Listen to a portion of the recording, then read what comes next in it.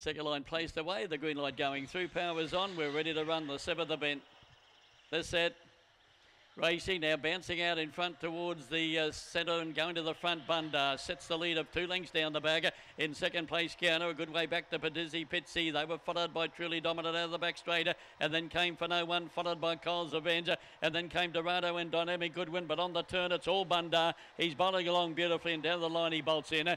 In second place there was Keanu, followed by Padizzi Pitsy, Truly Dominant, and then came For No One, Coles Avenger, Dorado, and last of all was Dynamic Goodwin. Once he jumped and right of the lead, that was it. First section, 10.16. He's run around about the 22.80 mark. 7 Bundar, the winner. Shaky Jakey at a whinging wrench, shown by Nolan Walsh, trained by Sue Smith. 22.78. Smart run. Second place. We'll go to number 6, Counter by Oaks Road, Elusive Chakra for Jamie Hawkins. And number 1, Patizzi Pitsy in third place by Magic Sprite Shady's Lesson for John Callaghan. Those numbers 7, 6 and 1 running home to the line and strongly in 12.18. Fourth home number 5, Truly Dominant. Now the winning margin 8 3/4, 1 1/4 lengths between second and third, and that run at 22.78. 7, 6, 1 and 5. Smart performance by Bundar in race 7.